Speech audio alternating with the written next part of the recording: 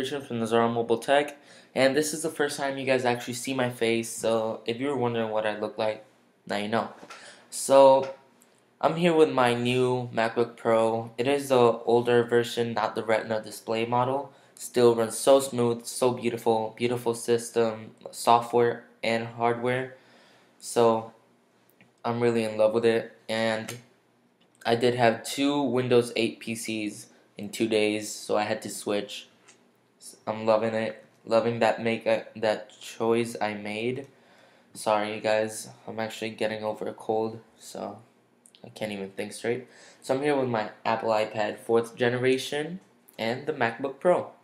And I'm going to be showing you how to get your iPad, iPhone, or iPod touch screen, or other Mac too, screen on any Mac PC or Windows actually, which is a new version. They just got Windows on this, so you're going to want to go to this website.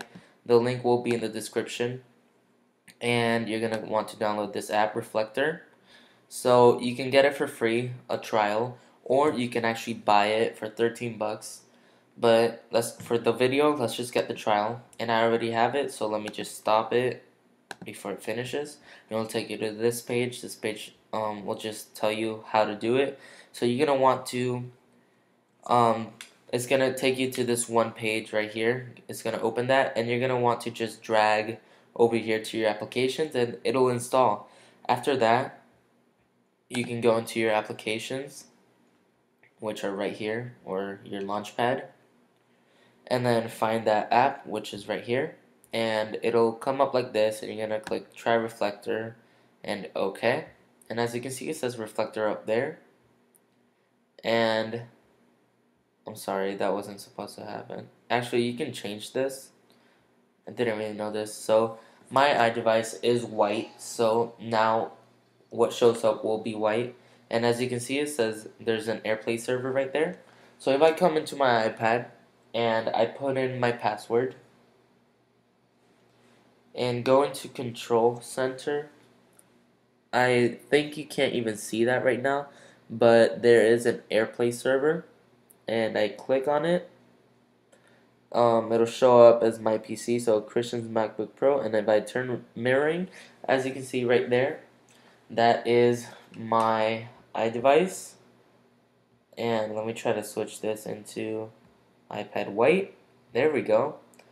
You can switch these between all of these different models, which I think is really cool. So this is an iPad 4th generation, of course, but it does show as an iPad Air. Let's just put it as what mine is, the iPad White. So it does look really smooth, actually, even though this is iOS 7.1 beta. As you can see, if I go into settings, software update 7.1, this is beta 1, I believe.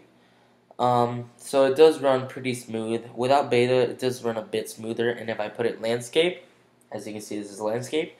It goes landscape on there. Portrait goes portrait. Let's play a little game just to show you how fast everything is, how fast the conversions and just transitions to everything is. So just click on everything. I don't even know what I'm clicking. Just trying to start this game.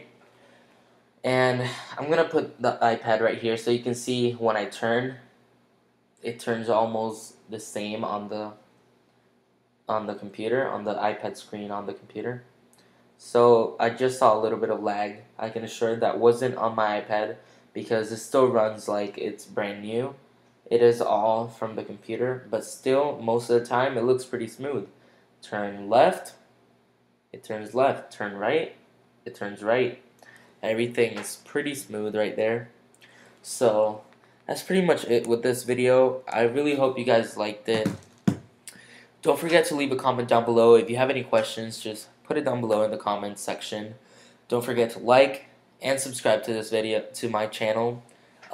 That's the only way you guys are going to see my updates. I don't really have a set time or date where I put my updates. I don't do it like every Monday or so. So the only way for you guys to know if I put up a new video is by subscribing.